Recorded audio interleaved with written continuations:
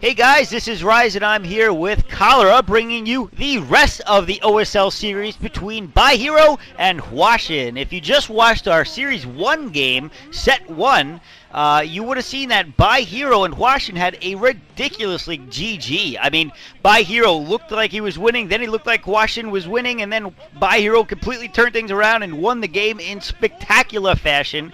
And Hwasin actually just looked outplayed in that game. But of course, Hwasin, a great Terran player, especially against Zerg, in the 60-ish percentile range against Zerg players, and By.Hero about 50% win rate against Terran players. So, you know, statistics-wise, Hwasin looks to be the favorite. He's got a lot of TVZ games under his belt, and, you know, I expect him to put up a good fight, even on a map like Medusa, which is slightly Zerg favored over a good amount of games, so we do know that it really is Zerg favored at this point. Either way, I think this is going to be a very good game, and I can only hope that we have a sliver of what we saw in the last game. Collar, you have any predictions on who may be able to pull this win out of their hat? I think if By.Hero does what he did last time, start up with a good Mutila's Harass and then follow up with solid late game play, I think he is a huge favorite here.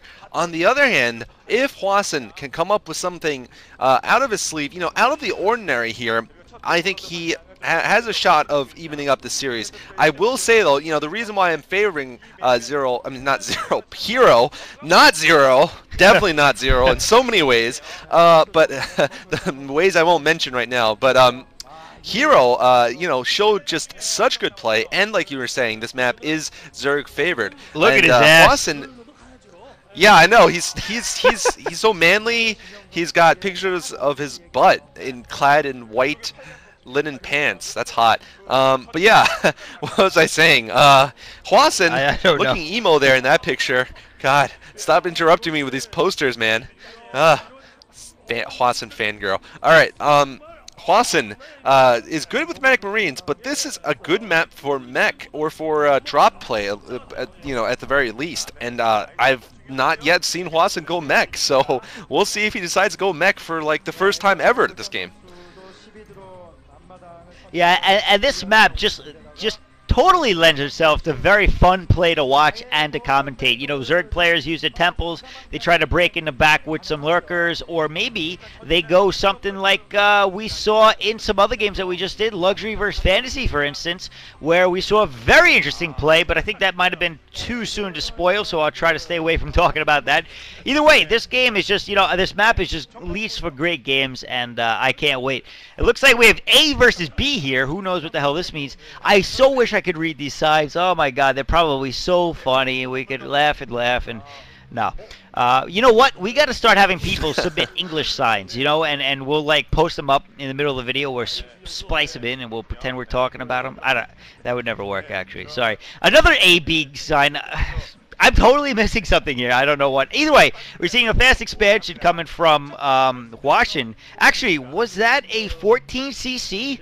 Wow, I think that was a 14cc. That went down before the barracks, actually. And wow, look at this. He's actually going to go for a mech build as well. So Hwasin doing what Hwasin doesn't do. He's going for a mech build. That is awesome. And it looks like this is getting scouted. At least the fast expansion, the mech side of it has not been scouted. Hwasin's going to be able to set up a wall, though, before that drone's able to get in. So that drone, or I should say, By.Hero will be playing in the dark, although he's got an Overlord heading in there, so he will get a scout very shortly. And Hwasin's little feint over here, or whatever you want to call it, hiding his, trying to hide his build, is going to be discovered. And we'll have to see, what By.Hero decides to go to react to this build, because certainly it's going to be tough if he doesn't get himself. I mean, 14cc is just going to give the player the advantage real quick, the Terran player, if he can hold the defenses against whatever By.Hero can throw at him. So we'll have to see what By.Hero decides to go to try to fight this off. Well, I'm glad By.Hero, and I'm sure By.Hero's glad he's gone for a fast 2-hatch lair, because a 3-hatch gets destroyed by 14 Command Center economically. Looks like he's going to put down his 3rd hatch now, but he did get his tech started before then, so it's still a 2-hatch lair, and that timing is still very good for him. However, Hwasin definitely has a lead right now in this game. He's going tech, and I thought that was all kinds of balls there. The no scout 14 command center into gas. I mean, that is just, Awesome. you know, you're just basically reading your opponent. You're just reading his hand, basically. You're just saying, I'm going to read your entire hand, even though I have no idea what you've done. It's like, basically, he gets 2 cards, and you're like, you've got pocket jacks. And he's like, what? What?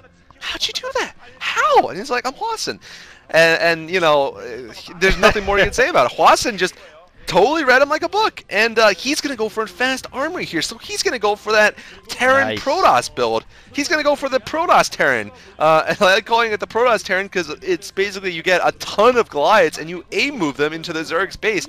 And since he's gotten that early economic edge, he should be able to pull this off, even against Mutalisks. Because, you know, if he went for barracks into CC, into factory, he would be that much slower. It wouldn't work really that well against 2-hatch Mutas. But since he went 14 command center, which is like the god of all Terran versus Zerg builds, if you can pull it off, if you don't get killed in the early game, I think he will be okay. And it looks like his timing is pretty good. I mean, he's got that eBay going up, and I was a little worried for a second that the Spire was going to be up way before he got any anti-air stuff prepared. We are going to see Muta popping out right now. It's going to be close. That eBay is not even halfway done, maybe just getting halfway done at this point.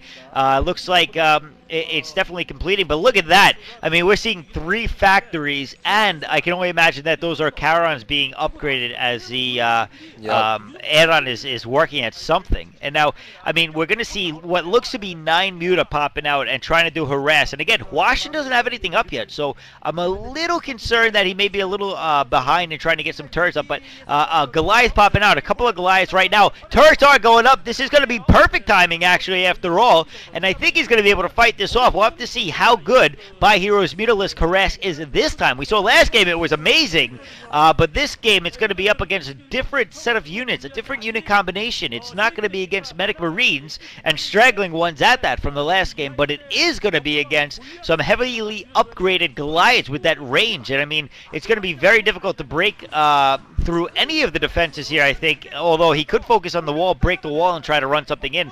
And at this point, there are the Goliaths. They're going to take some shots, but oh man, one of the Goliaths are going to go down real quick. The second one going to go down as well. The question is he going to be able to continue it? It looks like Carapaces have not been upgraded yet. He's continuing to take them out slowly, and Hwasin actually in a little bit of trouble here. Wow, I gotta say, this is, once again, brilliant micro here from Zero, although I am concerned that Hwasin is pumping out of 3 factories. I don't know exactly the economics of it, but I don't think the Zerg can win this battle with just Aaron. And yeah, this is why I was expecting to see a transition into Hydralisks and probably getting some upgrades, thinking about playing a longer game. He's probably going to go for 4 or 5 hatch Hydras. But this is the thing here. Look at this. Hwasin knows that he has the advantage. He's putting down 5 facts and a lot of turrets, of course. So the Mutalisk harass was successful, I gotta say. It was as good as you could do, because you can't really do that much against, you know, that many Goliaths and that many turrets. But you know, Hwasin still, I would say, has a bit of a lead. Although Zero now is, Hero, not Zero. He's a hero, not a zero. Hero is now expanding at the top position, picking up his 4th base, and if he can hold that, he can even out this game. You know, well, it's not that he's that behind, but I mean, he can make sure he survives against the Terran mid-game push, which is going to be really strong. I don't know, man. I'm looking at this game, and I'm thinking to myself, Hwasin is going to just completely own this kid at this point. He didn't do much economic damage. He took out a few Goliaths, which is great and all, but except he didn't manage to do anything past there. If he had transitioned to, well, transitioning tech is important, but if he had managed to do some economic damage at the same time, taking out those Goliaths, he would have been in a great position. But at this time, I'm going to actually argue that he is at a definite disadvantage. Those Goliaths are pushing out very early. They definitely have their Charon boost to upgrade. He's got, 1 armor, so I mean, this is going to be a very interesting build. I don't know if, and going to take out an Overlord or 2, as well as, oh my god, look at this. He's just streaming Goliaths at this point, and I don't know if he's even going to go back to his base to defend or not. He could just continue to reinforce, because he's got 5 freaking factories, so nice alliteration right there, and he's just going up against Hydras at this point, and I think he could almost A-move into the base. I mean, he's going to be, going to have to do a little bit of microing, but really, look at that powerful force. That is a very large early Goliath force, and those Muta are not going to be able to stand up to it. The only thing that Hero can hope to do at this point is have a nice sandwich of the Hydras and the Mutas at the same time, but his timing is a little off, and either way, I think that his Hydras are not in a good position. The concave is on them, and all he's got to do is back off like he's doing exactly. He's not even taking shots from the Hydra right now. He's doing a lot of damage to the Muta. The Muta are going to go down. The Muta are actually taking out the Goliaths now at this point, but look at the reinforcements, +5 Goliaths. He's going to be able to take out the rest of those Mutas. Those Karen upgrades are just killing everything. That range boost is just ridiculous. And now Hwasin, I feel like he's firmly in the lead, I got to say. Yeah, if he can pick off this base up here, and Hero doesn't seem to know that he's going up there. If he can pick it off, the game's pretty much in Hwasin's hands. There are 3 Sunken colonies, though. Sunkens are not that great against... I'm sorry, Goliaths are not that great against Sunken, sorry. Goliaths really need to be high in number to deal with Sunken colonies. But, you know, right now, more upgrades going up for those Gauls, and Zero doesn't seem like he's got much of an answer here, you know, a permanent solution. Sunkens are not a permanent solution. Once tanks come out, that's going to be the end of them, and he's going to go mass Hydras here, so he's going to need to force a decisive battle in the middle and take out Hwasin's mech. Otherwise, he's going to fall farther and farther behind because he's not going to go for, it seems that he's not going for early Hive or anything like that, so he's going to stick to this Tier 2, and Terran Tier 2 is better than Zerg Tier 2. And we've seen this time and time again. Every time that a Zerg player stays in Tier 2, he gets toned in the face. Yeah, man, exactly. I mean, we've seen it so many times. I actually thought it was Hero that I remember doing it last time on Tears of the Moon, and he got owned by Terran going mech. Maybe it was a different player. I can't remember, to be honest. And we just see that the Terran mech, as they build up, as they continue to upgrade, you know, they just get ridiculous. He's got +1 armor on those Muta, which, be honest, I don't think are going to help very much. He does have a good number of Muta, but at this point, there are so many Goliaths out there, it's not going to matter. It's also +1 on attack for those Hydras. The tanks are out, though, at this point. And, I mean, the Muta are going to have a tough time trying to get to those tanks and pick them off. But even if they do manage to pick them off, he's going to incur such heavy losses because, again, those Karen boosters are just going to tear them apart that I don't think he's going to even benefit from it. I mean, we're just going to see the same thing. Hwasin's going to reinforce his metal army. He's got that 5 factories just pumping. If he ever does, I don't even think he's going to decide to expand it anytime. I think that he's really so firmly in the lead at this point that he's not even going to think twice about it. And again, I mean, Hero doing a good job picking off reinforcements, but look at that. Even those 5 Goliaths going to do a lot of damage to those Mutas, and those Mutas that look like they're actually going to back off as he just micros his way back to the turrets, and at this point he's probably just going to use that crazy Terran ball and push in. Oh man, this is going to be brutal. It looks like they are going to clash in the middle here. Hero needs to aim for the tanks though. He needs his Hydras to survive. Tanks, 1 tank goes down, but there's still more at the top there. Hero's Hydras look like they're not making a breakthrough here. The Goliaths are just too strong. But no, I could be wrong. No, I'm not wrong.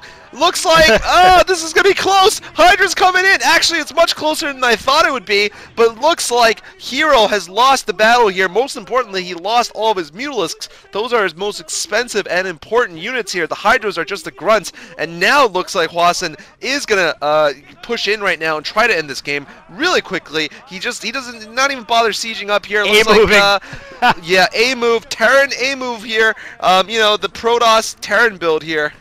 And looks like he's going to probably do very well here. Oh, man, Hero critically losing a couple of Overlords, too. That's not good, although, actually, no, it's not going to be a big deal because he has almost no food count. But he really is in a bad shape right now.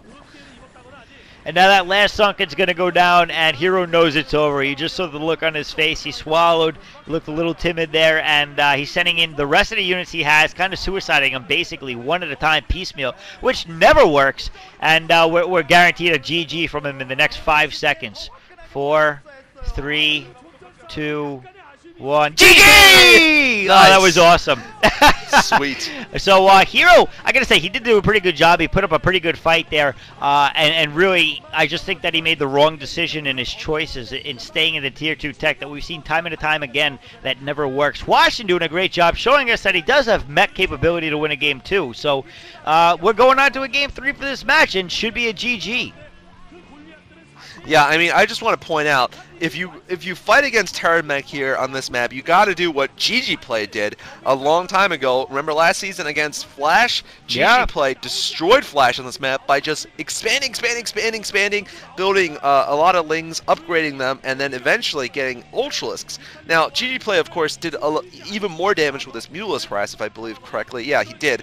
And he just... You know, it was a slightly different game. However, I think his idea was the right idea. Just put up more expansions, man. The Terran can't kill them all, and you know, and just when you move out with Lings and Ultras. Don't move out with Hydras and Mutas, because the Hydralisks, frankly, just get eaten by Goliaths and tanks.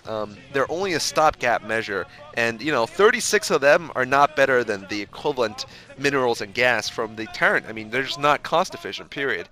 So anyway, though, good game, and we'll be moving on to the closing game. Set 3 is going to determine it in this best of 3 here between these two. Awesome. See you guys there. GG.